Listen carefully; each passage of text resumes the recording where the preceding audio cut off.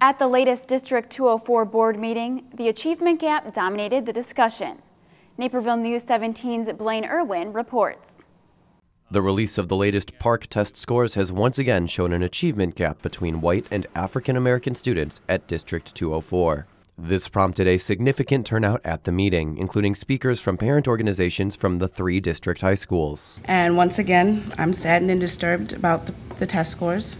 Personally, I'm very saddened about the African American underachievement. Only 31% of African American students were proficient in English language arts on the test, compared to 58% of white students.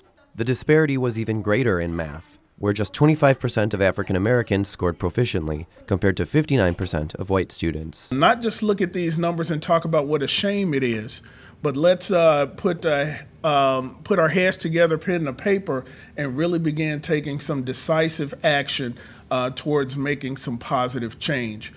And the board did just that, beginning a nearly 2-hour-long discussion about what is causing the gap, current efforts to reach out to underperforming students, and future action to close the gap.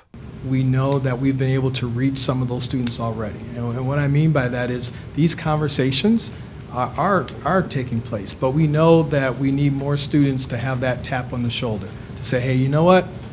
Why didn't you sign up for AP English this year? I think you can do that. Reporting for Naperville News 17, I'm Blaine Irwin. Overall, District 204 performed much higher than the state average across the board.